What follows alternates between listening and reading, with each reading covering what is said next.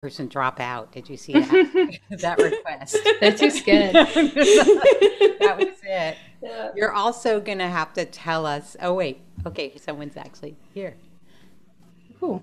We have Chrissy from Los Angeles. All right. I guess to encourage people, let's all say where we're calling from. So I'm calling in from London. What time is it there? 10 p.m. Oh, which is fun. I'm in New York City. I'm in Montreal. Alex? Oh, sorry.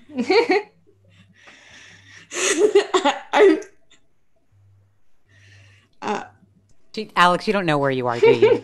She's in a locked Sorry, room. I'm hearing She's in this a like bunker. several times. Sorry, I was setting up the stream, so I just heard the conversation 3 times in 3 different windows. Oh. So my timing is all off. I'm in Toronto. Cool. Got there eventually.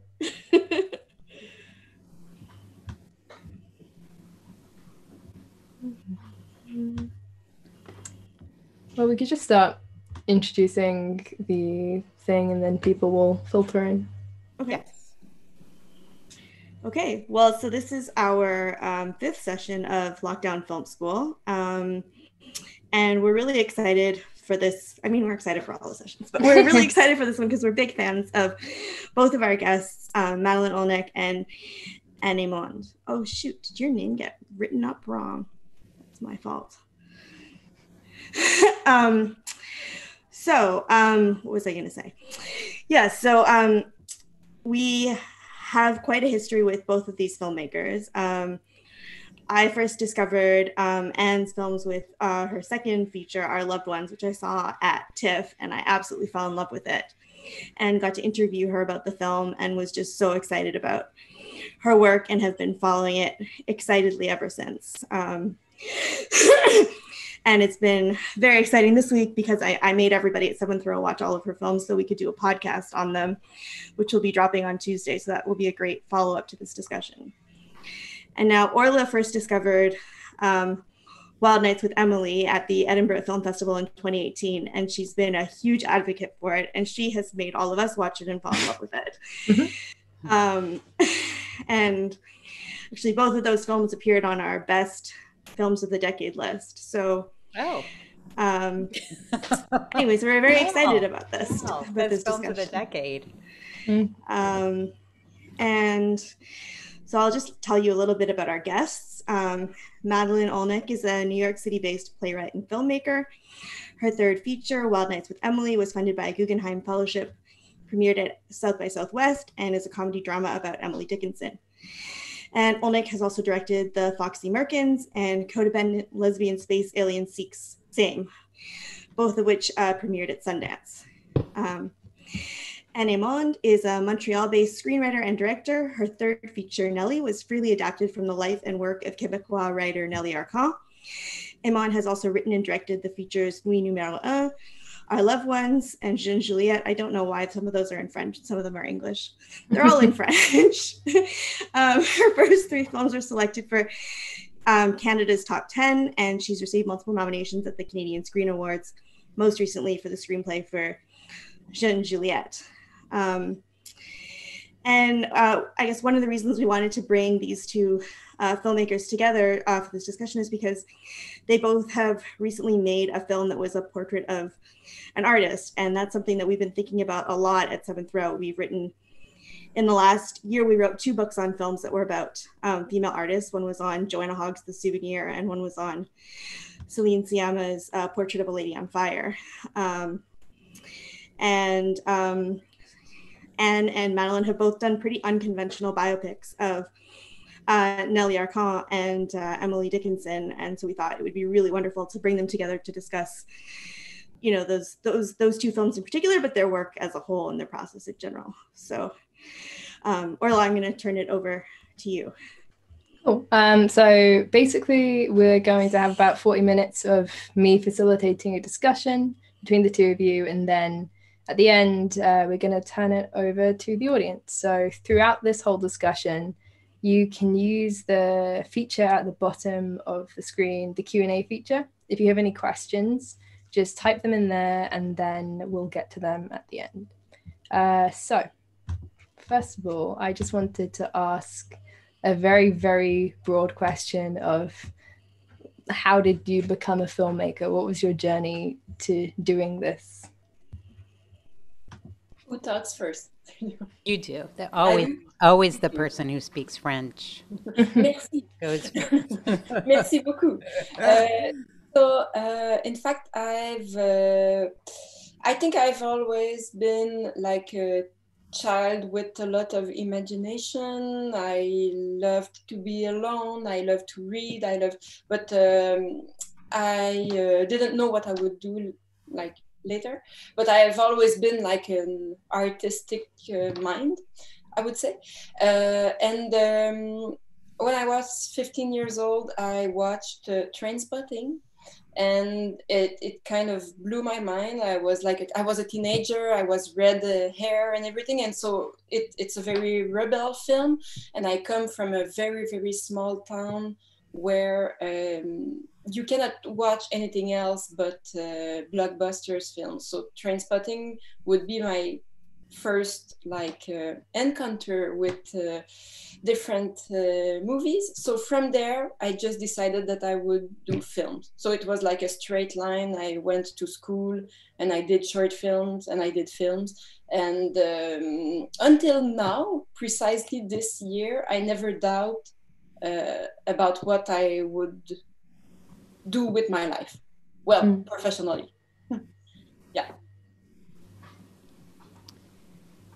So you're doubting what you're going to do with your life? Right now, yes. For the first time, I'm thinking about doing something else, maybe. Yeah. What else? A farm. A farm? Ooh. Oh, wow. Well, so I might invite you. What? What? A farm? A farm, yeah. Take care of plants and animals.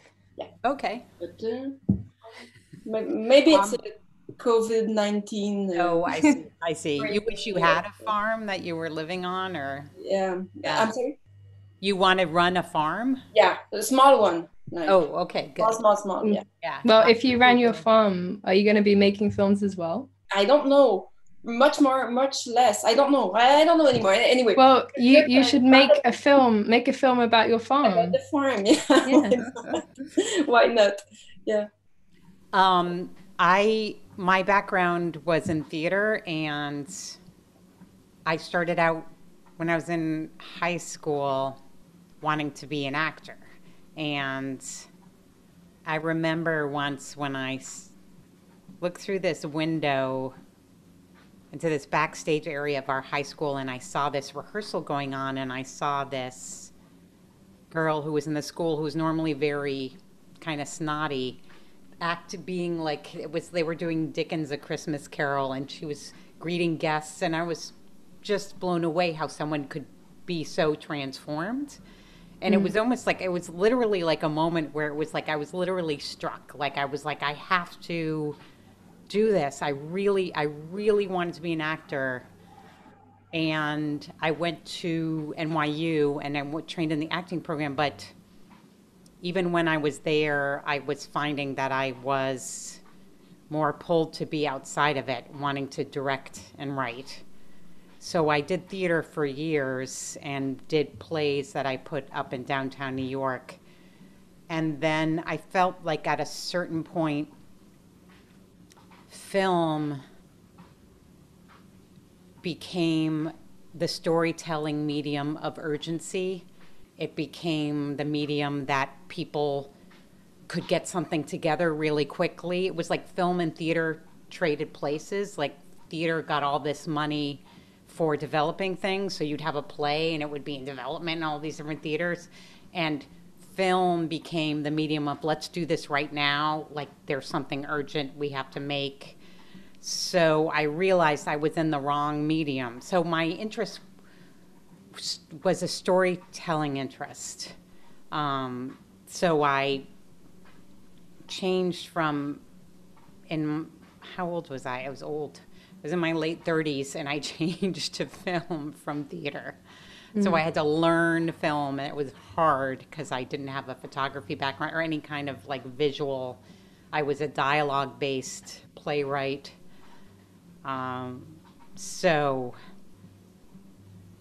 that's how I ended up as a filmmaker. But when I do remember when I was younger and I saw the movie Stranger Than Paradise, Jim Jarmusch movie, and that was the first time I'd ever seen a movie that had that kind of sensibility on screen.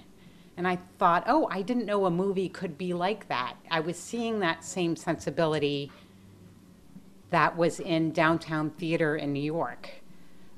And I had never seen it in a film before. So then I remember thinking like, oh, that seems interesting. I could do what I do in theater, but I could do it in film. And I guess Anne, did you understand all that? Yes. Okay. Thank you for speaking slowly and walking slowly. That's I do talk slowly anyway, so okay. Understood everything. Thank you. I guess to talk about the two films that are portraits of artists, Nelly and Wild Nights with writers specifically. Yeah, specifically writers. Yeah. They're, I mean, in a way, they're both biopics of real people, and I feel like that word is a bit tainted, because often biopics could be are considered boring. So I was wondering how you both approached the biopic genre in a way that ensured it wasn't stale or regressive. Well, first of all, in fact, I know biopic have bad reputation, but I love them usually. Anyway, even like cheesy, bad biopic, if it's an interesting character, I'm interested. So that was my first main idea. I was like, I don't care, I won't. And I think my first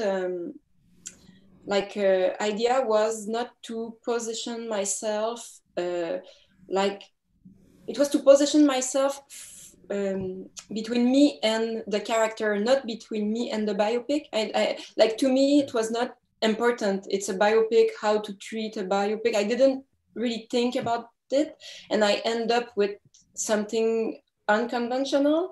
But to this day, I'm still not sure it was the best decision. You know, maybe a very conventional biopic would have been like as interesting as it is,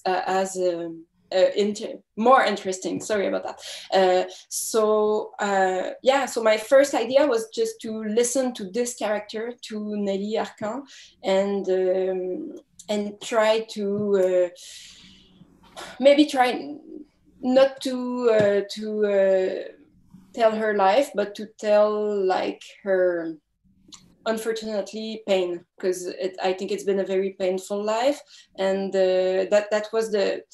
I wanted more of a feeling than a story, I think. I saw the movie last night. I really enjoyed it. I thought it was amazing. So I watched your film this morning. I think we can talk about it later, but it's so great. Such a great film. I agree. I love biopics too. I know they are considered the kiss of death in filmmaking. I always love biopics just because even the worst one usually has one little piece of information about that artist's life that is interesting or inspirational or so generative and helpful. I had a couple of thoughts going in with this movie, which was I felt often with writers' biopics, you don't get to sit inside their language so much. Especially poetry biopics, it tends to be like a shot of the ocean and we hear some lines of the poem. So I wanted to try to create an experience where you got to sit inside of Emily Dickinson's poems because they're so modern. That's what was so shocking to me about her poetry from the image that we're fed about her, you would never imagine that these were the poems she wrote. And that image of her actually makes you not want to read her poems, which I didn't. I was always like, she's just described so creepy. I had no interest in reading her work. And so I wanted to give people the experience of being inside the poems.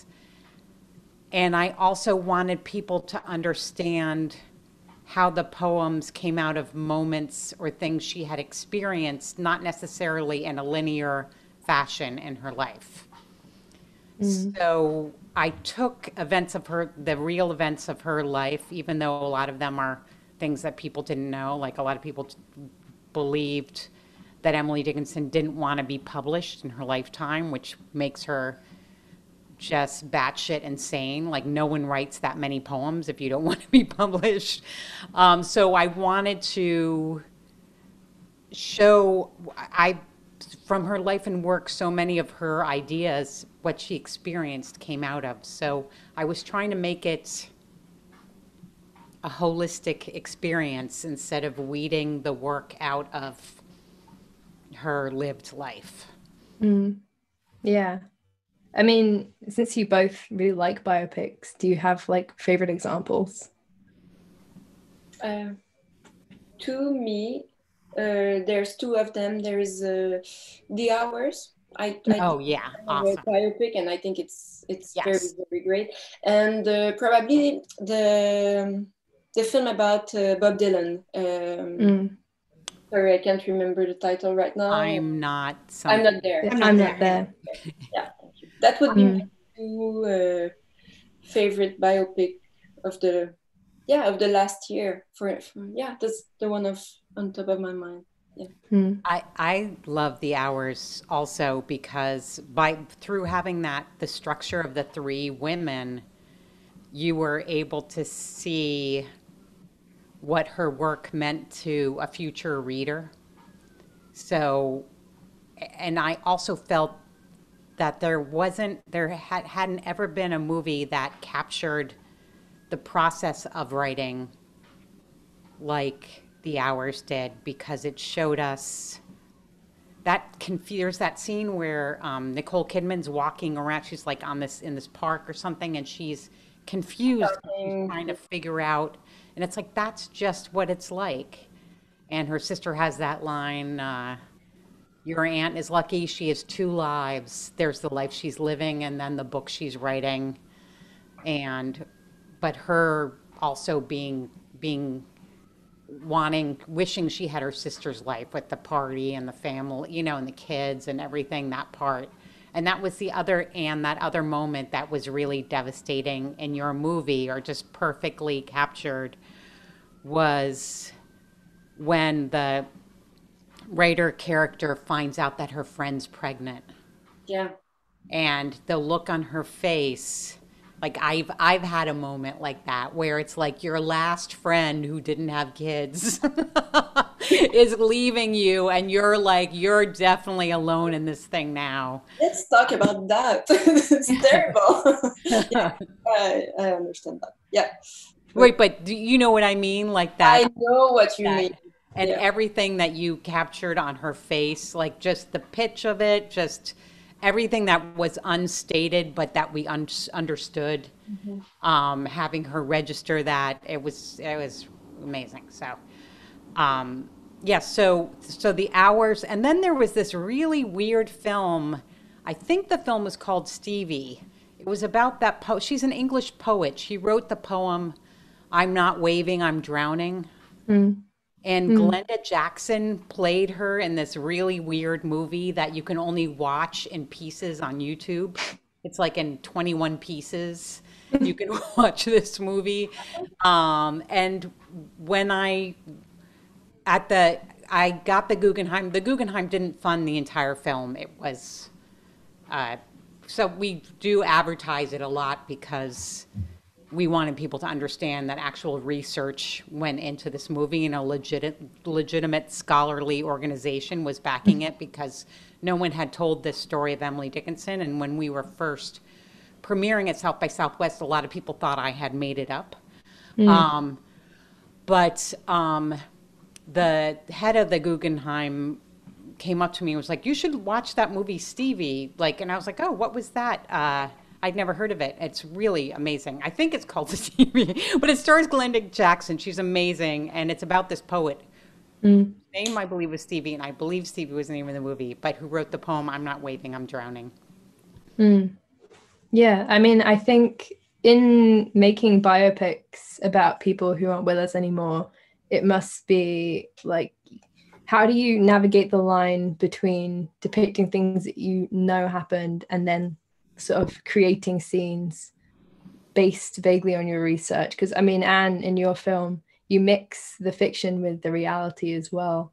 How do you navigate that line? It must be kind of ethically interesting. And yours were the stories of those novels, right? Well, it was part of her life, part of the research I did, part of my imagination, and part of her books. And I think you and me had like very different jobs, because mine was like, she's a modern woman. She just died, in fact, almost when we did the film. Wow. So it was very delicate, because I've met her parents, her boyfriend, her clients, even, because she was a prostitute, and I met clients of her. I've met like a lot of people who were still alive, who were waiting for the film to recognize her. At some point, I had the feeling that they missed her. Of course they missed her, but they wanted to see her again in the film. So it was kind of huge pressure, but different than yours. Yours was a very huge pressure, because it's like a well-known internationally artist, so it's just different. To me, I think I just in fact, I assumed that it would be kind of a lie anyway. So I think when you make a film, you lie all the time. That's when you make art, you lie. You never tell all the truth in a 2 hours film. It's just not possible. And more than that, in fact, you consciously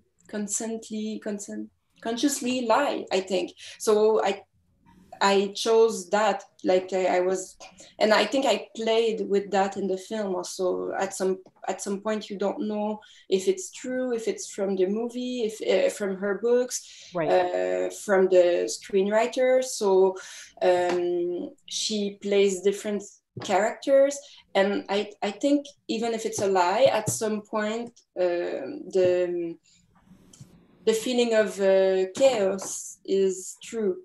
I don't know if it makes sense. I think that there's a lot of lies in the film. I wrote a lot of scenes. I'm not sure everything happened, but at some point I made an idea of this woman that I've never met, and it's crazy, because I was watching your film this morning and I was amazed how your Emily Dickinson is more free and more modern than my Nelly. Yeah, that's true. Crazy, because I was jealous. I was like, wow, it's great that she's so free, and the film is joyful and everything. And that's why I think my film after Nelly is much more joyful, and it's about a young girl who never feels sorry, because Nelly was ashamed of herself and her behavior.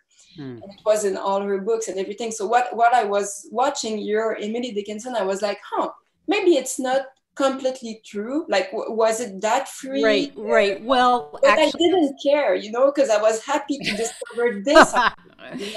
That's a good point you bring up, because obviously there were some expressions of shame that she wrote when she was a teenager and she was first having these feelings. And because the movie was the overview of her whole life, and because it was also the story of the woman who was her brother's mistress, who put together the myth of Emily Dickinson that we all know today, that other story we all know of Emily Dickinson being this kind of crazy, half-cracked recluse who never left her room. There wasn't, I assume that people know, there wasn't time, I didn't have time to sort of give the shame its moment. Like, I felt like people would infer it. Everyone has seen so many coming out movies, and they've seen so much gay shame on screen, that I thought, you know what, Oh yeah, no, but we didn't need it. yeah, I I figured, think like, the strength of the film. That yeah. And moments where she's sitting, like there's a moment where she's seeing, or she's writing the poem, and her beloved is marrying her brother. Like, she's quiet, like, we understand there's stuff that she's struggling with. So it is true. I made a decision that I thought, like, okay, you know, I couldn't, it seemed like a beat people would infer, and I felt like the story that hadn't been told was of the great joy that she had in her life. And so I needed to give people the arc of that experience. But it was, with like what you're saying, it was really hard. I had a lot of struggles with, when you make a movie, you have to change, you know, you have to dramatize things in order to give people the experience of someone's life. You can't do literally every single thing that happened, or the movie would be as long as that person's life. Like, you have to combine events, you have to, you know, get at the essence of things. And it was hard because I had to make my movie work, but I had to also base it in these actual events. I had to have reality in it because I knew the movie would be skewered otherwise.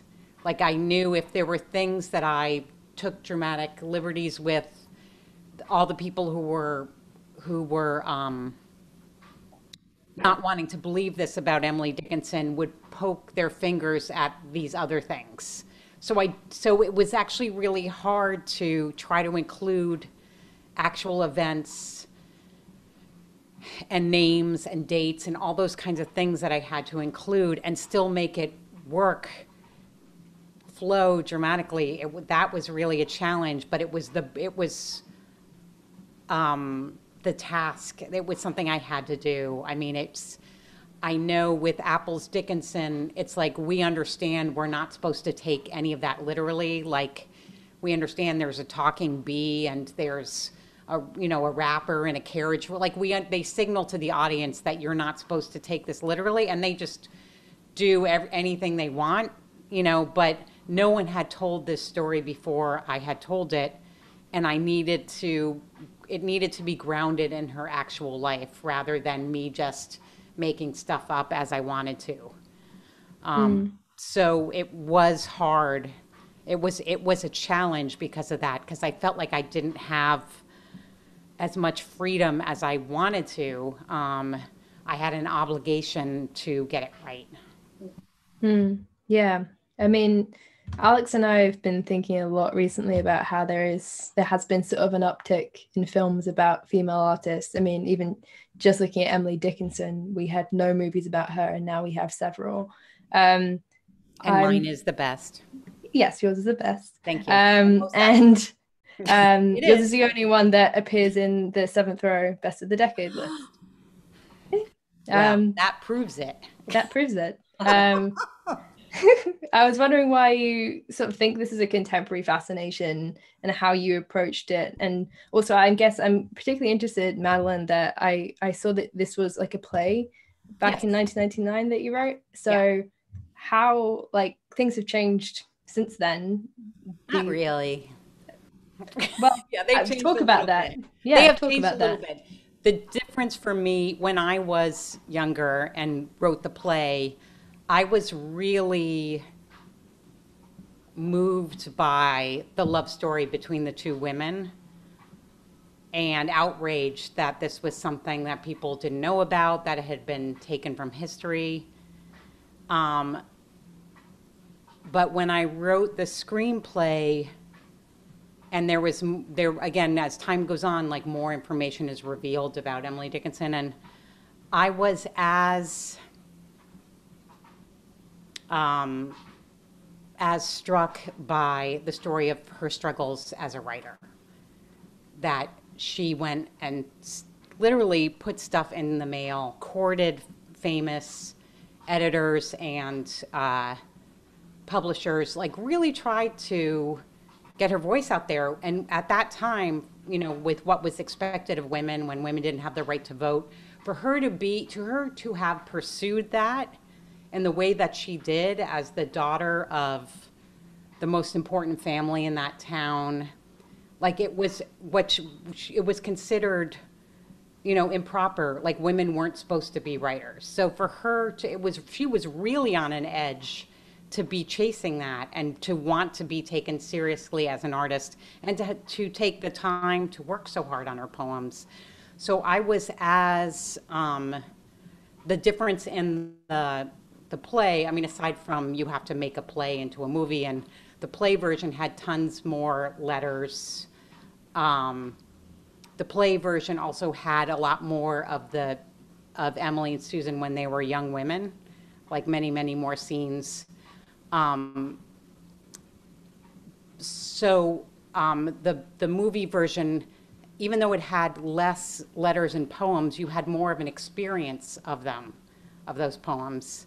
So you remembered them more, and it also really had more about her trying to get published. So that was the difference. And also there was stuff like, that was the beginning of identity politics. It was during the AIDS crisis, and I was a member of ACT UP, and there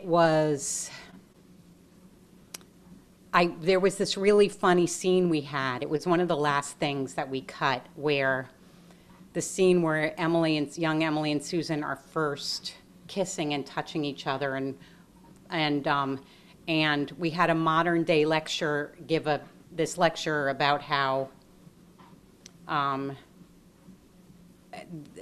Emily Dickinson, you know, it was about how and identity politics didn't exist. It was like this sort of academic lecture about how you could never say this was true of Emily Dickinson, because now I'm like blanking on what happened, but it was in the movie we shot it like we had,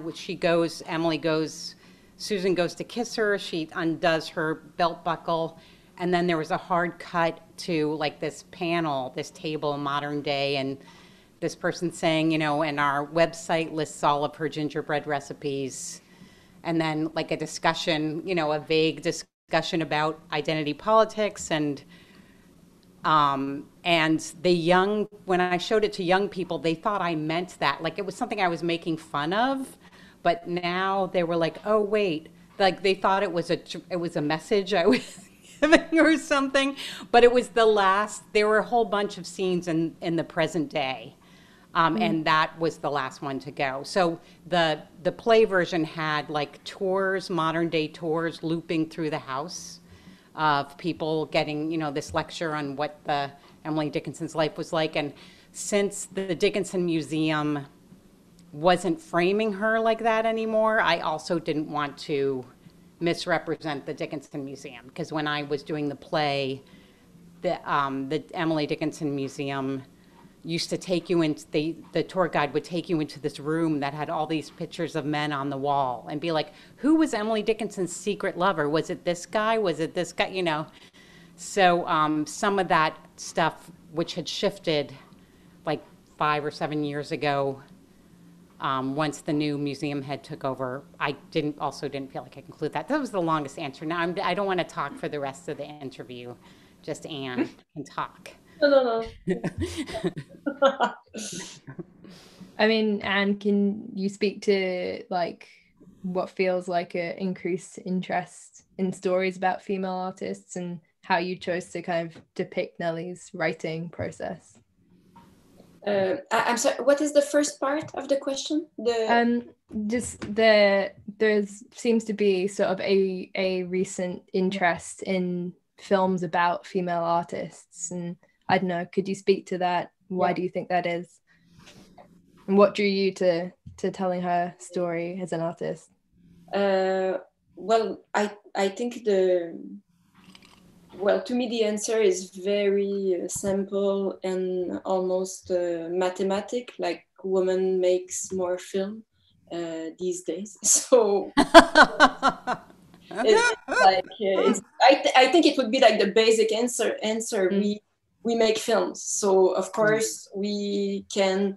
Well, I'm not stupid. I know, like, men can make great films about women also. Like, it's not what I say, but the fact that we make more films is it's like a simple formula. We are interested by, like, women stories more and more, but I feel it's quite recent, this thing that women make more film, which is great. But when I start writing on Nelly, it was we shot the film in 2015, and I'm almost under the impression it's another world, like 5 years later. So in a way, I think if Nelly would go out today or last year, it would be understood much more as a feminist film that it's been understood like 5 years ago. So it's to me, it's crazy how the world changed. I don't say it's the change is over, but it changed fast, and I think it's great. And when I started working on Nelly, I didn't. What happened exactly? I don't know. I was interested by this woman for like the day I've read all of her book, and the day I learned about her suicide, I wrote notes on my computer. Like, I knew at some point I would make a film about her, because in fact she was to me Nelly Arcan, but she was also Sylvia Plath, Virginia Woolf, Amy Winehouse. She was like a lot of women that I admired, and that also I was sad for. And and in fact it was maybe angriness. Can you say that? I was angry, so I don't know, that's how it started. Maybe it's not a good feeling to start a film, but that's what I felt. I was angry, and I wanted to share something, to not be alone with this angriness anymore. So that's how it started. And I don't know, this woman, Nelly, and that's why I loved your film so much. Nelly hated herself, like so much, for all her life, and how everything she did. So, and that's I think it's very good in your film that she doesn't feel sorry, and she doesn't hate herself, and it's so great. And I'm still thinking sometimes, oh, maybe if I redo Nelly 5 years later, maybe the portrait would be different, which is positive, I think. Yeah. I made a film about a woman who's sorry to exist, and I think it was true, and I think when you read the book, that's what you feel, but. Well, I think that that scene where that reporter comes, and it was like she hadn't even been thinking, oh, I should worry about how this book is going to do compared to the other one. And he keeps putting it on her. And it was almost like she struck me as just someone who was very sensitive. And so she was very vulnerable to that. But that same sensitivity was what made her such a great writer.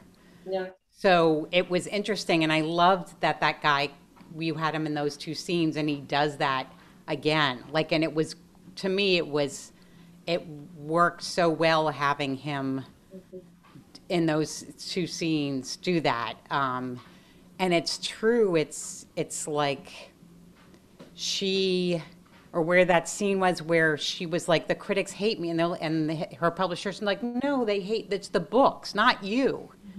But her not being able to distinguish that. Yeah. So I didn't read it so much as like she hated herself, but she was so sensitive she couldn't manage these things. Yeah. She couldn't not be affected by it. Yeah.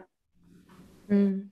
And that's why Emily Dickinson is so inspirational to me. Like 5 years later, she doesn't get depressed. Well, she probably did in real life, of course, but I think the movie is positive. And as I said, I think movie is a lie, and you can choose which lie Right, it's true. in a way. Yeah. So It's true. yeah.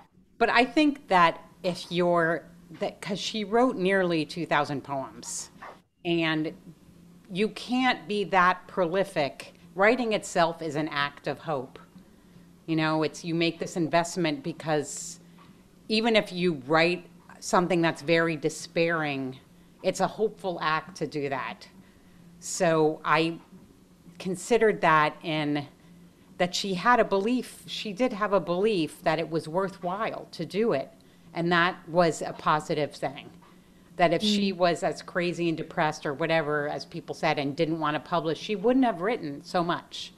But that kind of life in itself is a positive journey in that, because there's sustenance in the poems themselves for her. So even if the outside world didn't give it to her, there's enough richness that she experienced when she was imagining them. Mm-hmm. Yeah.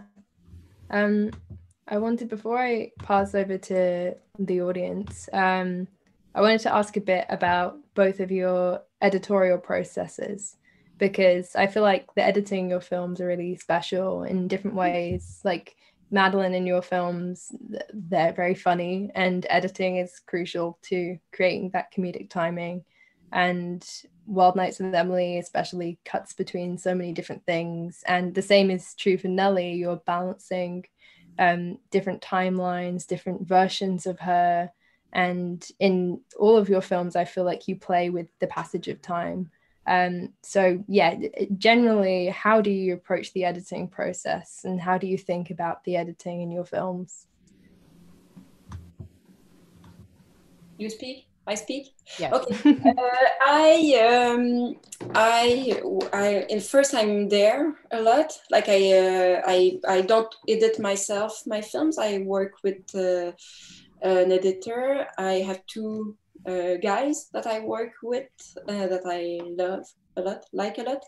I am there like from beginning to end. Sometimes I'm going out of the editing room a little bit earlier than them, because I get crazy and I'm like, okay, I need to go home and do something else. But I would say to me it's painful, to be honest. I love writing films and I love shooting films, but editing is very tough, because it's like, it's the truth and it's in your face, and I find it painful, to be honest. I don't know how to say that. In fact, it's like I'm it's a nightmare, and you try to get out of the nightmare. That's how I feel. Like it's a long, painful experience, and when I find good things at night at my place, I'm not sure anymore they were good finally. So it's like it's a chaotic experience, to be honest. And I get like I don't sleep a lot, and I get very I live in the film, to be honest. I know I sound crazy, and maybe that's why I want a farm right now, like to change. But I am very intense in the editing process, and I'm not under the when it's finished because the producers tell me it's finished. So I'm not really at peace with the film, with any of my films. In fact, it's my process. I work as long as I can, and I invite good friends to see the films, and it's an art process. So I wish I could like answer creatively how it works, but I just say it's a nightmare. I try to take images, music, and I put everything there and I pray, and that's how it works for me. Yeah. I second the nightmare thing. It is a nightmare. It's my editing process goes on forever. It shocks people. Um, I reduce most of my editors to tears at some point, not by speaking meanly to them, but just by making us redo things over and over. And I have screenings where I assemble screenings where I try to assemble a group of people who I've never met in my life, who don't know anything about the film. And we watch it. I'm really interested in, especially their reaction, like as the movie's playing, rather less so than what they say after, but you can feel it in the room when you have everyone versus you don't. So one of the actors I work with, her girlfriend is a publicist, and she has lots of email lists. So she rounds up these people. I call them the randoms. Like sends people over. We usually feed them. So there's that lure. And so all these weird people come over. You're brave. And so, and I have many screens and Wild Nights with Emily is my least funny movie. I mean, it's intentionally a mix of drama and comedy, but especially with anything that you want to have comic moments with, it is very important that you're screening it constantly in front of potential people, who come in and really seeing, like, there's no faking a laugh. There's no faking if something's funny. Lots of times in discussions, people can convince each other of things, but I'm really, really interested in that moment when it plays, like what I'm feeling. Are people with it? But it is, and actually I don't even know if I should say this, but I had one of the Emily editors live with me. And what was probably like the worst decision of my entire life, where I was like, we're going to get this done so fast. I was like, this editing process is we're going to get it. Like, I just thought like, oh, I'm going to cut my editing time in half. Because I noticed that there are like 4 editors or something like that. So it's sort of sequential, you know what I mean? Whereas, okay. But there's so much footage we collect, and it's really hard, and it's, I'm doing low budget work too, so it's not enough, like there's not really like our true editor's salary. So it has to be like that, and other people take other paying work and they have to leave, and that's just how it is. So, but it's a very important part of the process, and it was very hard. Emily it was very hard because of the burden on it to get it right. Like, we had to do justice to this. So. I'll pass on to Alex now for audience questions. Anyone feel free to keep writing questions down in the Q&A box. So from Christy, excuse me, we have, how do you approach choosing a topic, theme, or subject when writing screenplays? Do you just roll with what inspires you, or do you also consider a target audience, or maybe both? I should maybe think about a target audience, but I don't. It's quite like some things hit me and I want to write about it. And so, even to be honest, I don't know exactly until even now, I don't know who's the audience for my films. So I don't think about that. I should maybe think about that a little bit more. With my last film, I experienced that because I really thought it was for adults. And finally, a lot of people programmed the film for teenagers. And I was like, okay, well, that's great, because I love teenagers. But to me, it's like a film that as a 38 years old woman, I think it's great, you know, for my age. So maybe like there can be misunderstanding, but yeah, I don't really think about audience. I really subjects come to me or emotions come to me, and then I get into the fun of writing and the nightmare of editing and everything. So the film just takes me in a way. Yeah, it's so hard to write or to make anything that unless you're really struck by something. At that being said, you have to write every day or be continuously working in order for those ideas to come to you. But I don't think, what would certain people like? Because that already removes me. It would be too a sort of a manipulative of a process, because then I would have to figure, oh, they like this, but then what would they like? I don't know if I could maintain that.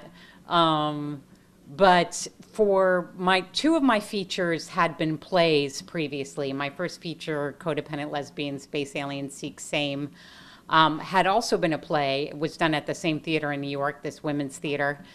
And it was something that I was really struck by. It was this premise came up in a writing, and I really was struck by it. And it's because you have to write for a long time to finish a script, so you really better be invested in and care about the story you're telling, or you're just not going to be able to get to the end. It's too hard. And also it's maybe very selfish, but I'm the first audience, so I'm thinking, I like it, they will like it, because I'm pretty normal, I'm a normal person. So if I'm not a normal person, that's a problem. But so if I like something, there's no guarantee that anyone else will like it. Yeah, well, I don't know. Yeah, you're not normal, but I am. So okay, well, that's good. That's a good thing you got going. So, okay, Alex? Yeah, so this is sort of a big question. So Lisa asked, she says she's interested in Anne's statement that things seem to have changed rather rapidly in the film world. And she asks, and she says she knows that it's true that representation is getting better, but it's still nowhere near where it should be for women and minority populations. So she's wondering if you can both speculate a bit on how you think the current chaos in the US and the world in general will change film in particular and art in general. That's a hard question, but I can tell you one thing I read, which was, remember after September 11th, there were all these articles, the end of irony, there's not going to be any more irony, there's irony. So it's hard at these moments to know what the future is really going to be like. I did read this one article that made a lot of sense that said that LA will no longer be as much a center of filmmaking. Other smaller cities and towns where that are less pandemic centers. I don't know what the hell, but it seemed to be like there's going to be more now that people are so used to Zoom. The film industry won't be so LA centered in the United States. And I say that as someone who, like, I'm not in the Hollywood world, so I'm just telling you about an article I read that you could probably find and read too. So I have no idea, really. The one thing I was excited by was for my first two features, there was a crew of about 4 people. So I feel like I could make another feature, and what people are going to be really worried about, the most vulnerable people, as always, on the set are going to be the actors, because everyone else will be able to wear a mask, but not the actors. So I don't know. It depends how long the pandemic goes on for, and it depends on a lot of things. But I do know that there is a push for more female directors in Hollywood. So, and including a lot of female directors getting opportunities in television. So I do know that has changed. And I'm hoping that we see more diverse stories, more people of color on screen and directing, and people understand that our narrow vision of what we've been given so far by Hollywood is just not that, it's just not that interesting anymore, because it doesn't reflect the real world. So. Yeah. And yeah, I agree with all that you say. And I think it's changing. Well, I said fast because it's in my own little life, you know, but it's not changing that fast. In fact, it's not fast enough. And sometimes I see what's happening in the United States right now and what's happening in the world with the pandemic. It's another subject, but I'm thinking, wow, it will sound depressing, but I wish that we'll have time to reach equality, like of visions, before we don't make film anymore. I don't know if it makes sense, because I'm like, when you see the states of the planet and all the challenge that we face right now, I wish that we just have please 25 years of movie and TV with Black people, women, trans, and I just wish we reach real equality before the end of the world. That sometimes that's how worried I am. But we are going through a strange period, but I hope something positive will come out of this. Yeah. Everyone will move to Canada. Well, you're welcome. That would be positive. Yeah. For all of us, it would be. For us here in the United States. So are either of you working on anything at the moment, besides planning a farm? I am. Yes, I'm writing a romantic comedy between two, how do you say that in English? Ecological anxious person, like person. Neurotic? What? Like Neurotic? Environmental. Yeah, environmental anxious, but like too anxious. Well, maybe not too anxious, but like dysfunctional anxious. Yeah. Yeah. That's what I'm working on. Oh, and I'm in the writing phase of something I won't talk yet about it, but it sure is hard to write. Writing's really hard. I hope everyone. Is it a biopic? Pardon me? Is it a biopic? No, it's not a biopic. It's not a biopic. But it's writing is very hard, and it's hard with everything going on in the world. It's a challenge right now to remember that you can let the world in rather than shutting it out, I guess. But it's hard. I mean, I live on 14th Street in Manhattan, and a lot of the stores on my block have been conveniently looted, including if you saw that picture in the New York Times of the Urban Outfitters. That's my corner, where it was just like cleaned out, that whole, and the fires, and like there's been the helicopters outside my window till 3 a.m. And I just haven't been able to motivate myself to put in earplugs or anything Like, I'm like, I should turn on the sound of the ocean or something to like shut this out. But it's very intense, and you know, it's just like a living nightmare right now to have Donald Trump as president. I don't understand, and it's hard, but you know, it's trying to still do, you know, activist things and make phone calls and sign petitions and do things so from home, and so. Well, thank you both very much for this discussion. It's been really wonderful and really illuminating. Really enjoyed all of your insights. We will send out a follow-up email to all of you who are in our Lockdown Film School list to make sure you know where you can find all of Madeleine's and Anne's films, which are definitely worth catching up with if you haven't already seen them. And I'll just let you know also that on our podcast, we've been talking about both of their films. So just this past week on the Seventh Row podcast, we talked about Josephine Decker's film Shirley as a jumping off point to talk about films about female artists. And we talked about writers.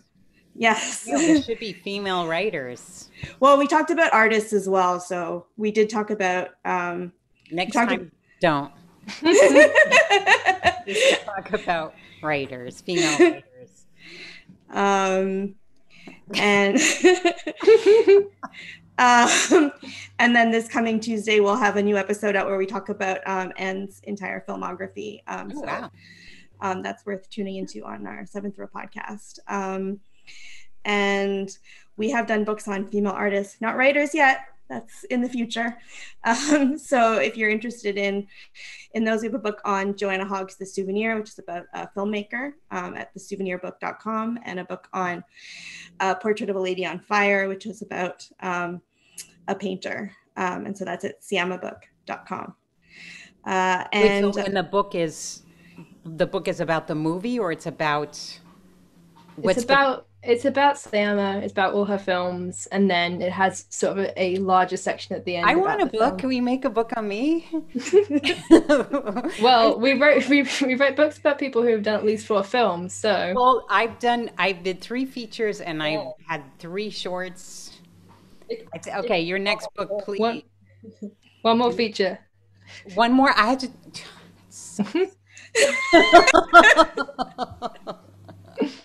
You need to have 4 films. Is that really the rule? Yeah. That's the rule. All right, so now I know I have to make another feature. I have a book.